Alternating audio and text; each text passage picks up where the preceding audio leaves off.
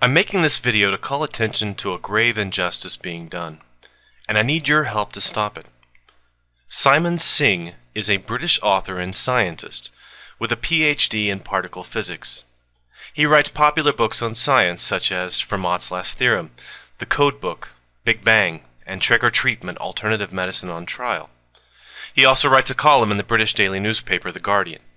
In 2008, he was sued by the British Chiropractic Association for libel, for an opinion article he wrote that was critical of chiropractic treatment, entitled "Beware the Spinal Trap."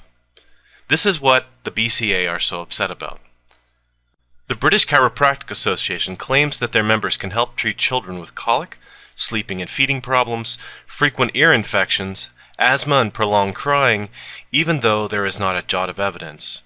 This organization is the respectable face of the chiropractic profession, and yet it happily promotes bogus treatments.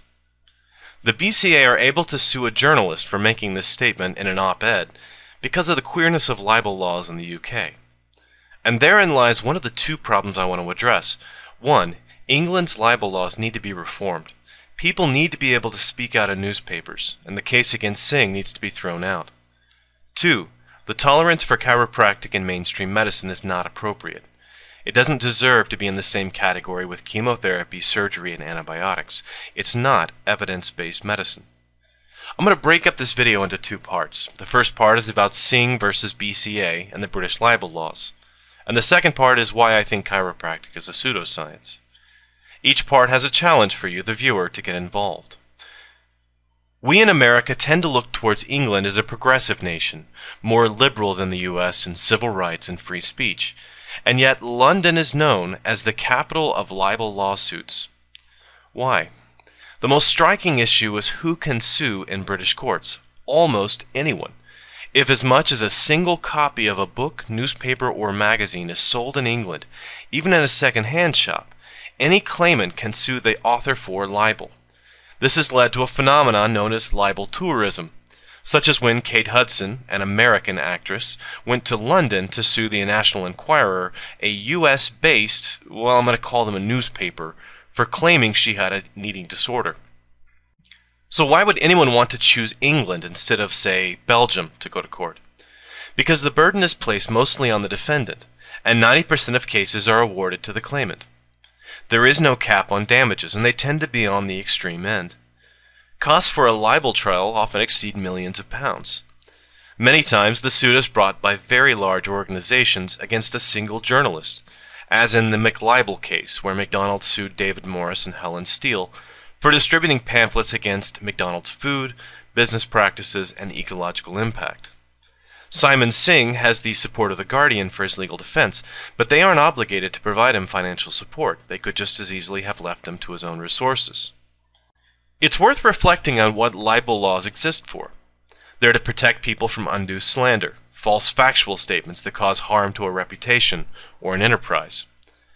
They protect personal privacy and well-being, and they provide a barrier to prevent companies from constantly battling false claims.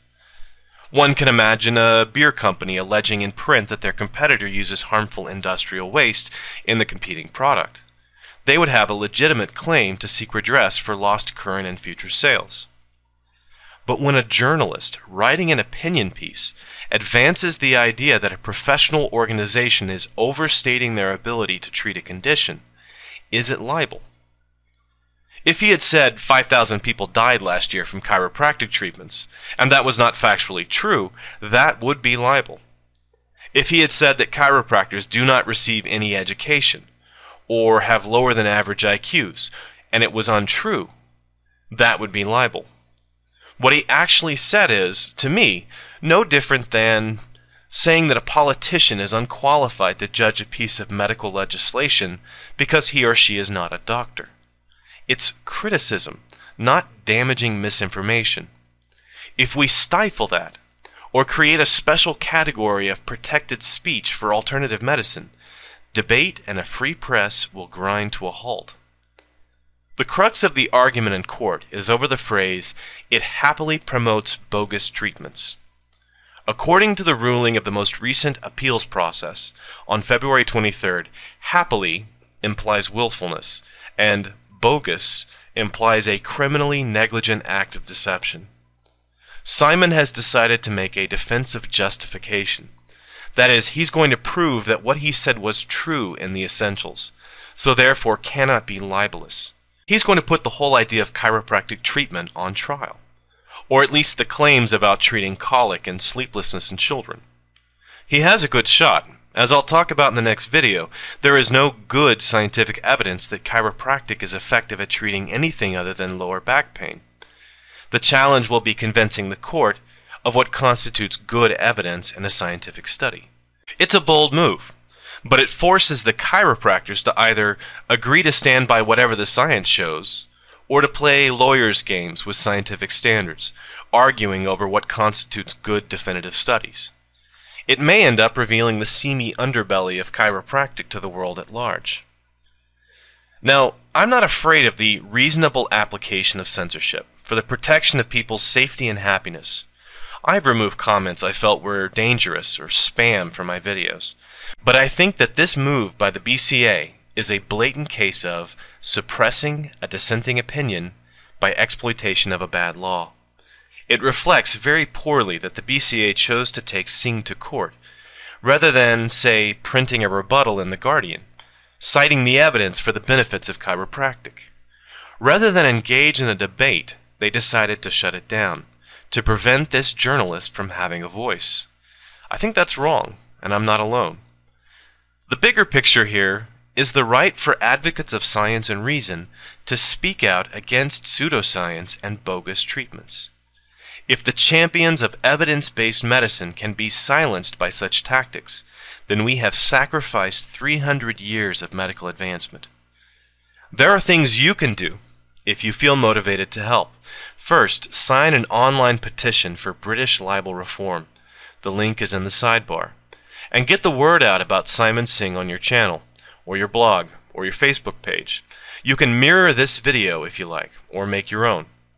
If you're a British citizen, contact your MP and let them know where you stand on the issue of libel laws, chiropractic, and Simon Singh. Thanks for watching.